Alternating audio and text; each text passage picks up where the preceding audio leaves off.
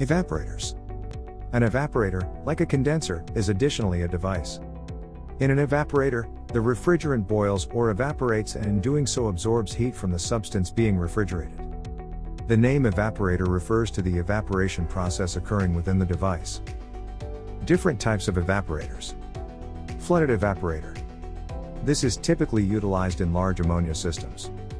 The refrigerant enters a surge drum through a float-type expansion valve. The compressor directly draws the flash vapor formed during expansion. This vapor does not participate in refrigeration, hence its removal makes the evaporator more compact and pressure drops.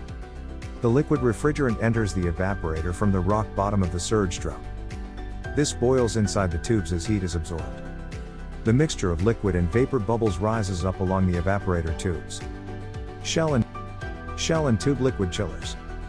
The shell and tube type evaporators are very efficient and need minimum floor space and headspace.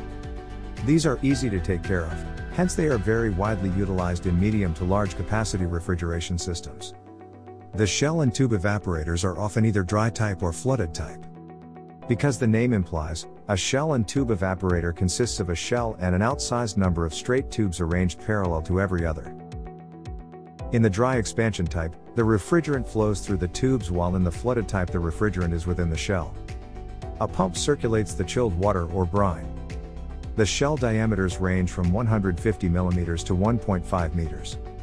The number of tubes could also be 50 to many thousands, and the length may be between 1.5 meters to 6 meters. Steel tubes are used with ammonia, while copper tubes are used with freons.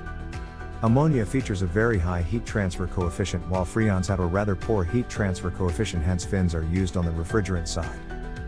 Flooded type shell and tube evaporator. In shell and tube type liquid chiller, the liquid, usually brine or water, is chilled, which flows through the tubes in a double pass like that in shell and tube condenser. The refrigerant is fed through a float valve, which maintains a continuing level of liquid refrigerant within the shell. The shell is not filled entirely with tubes. Direct expansion type evaporator. It is a type of liquid chiller in which the refrigerant flows through the tubes and water flows through the shell.